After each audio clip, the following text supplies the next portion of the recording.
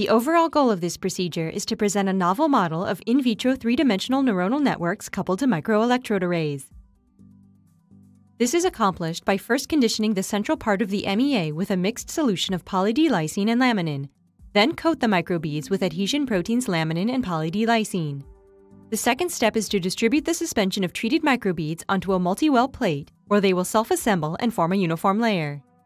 The third step of the procedure is to plate the cells onto the active area of the MEA at a density of 2,000 cells per square millimeter to create 2D neuronal networks. 6 to 8 hours after plating, suspension is transferred from the multi-well plates to the MEA, and the microbeads are allowed to self-assemble in a hexagonal compact structure. Ultimately, confocal microscopy is used to visualize the 3D networks, which are compared to the conventional 2D neuronal networks grown over MEA.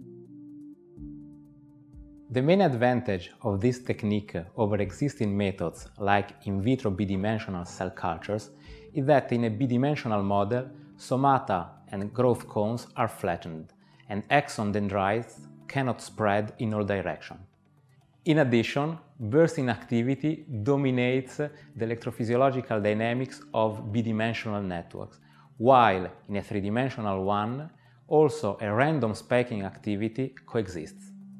We first had the idea of this method when we read the research paper of Sophie Poteau, published in Nature Methods in 2008, in which she used microbeads as a scaffold to build three-dimensional neuronal networks. We then adapted this method to MEA to make the first three-dimensional in vitro recombination.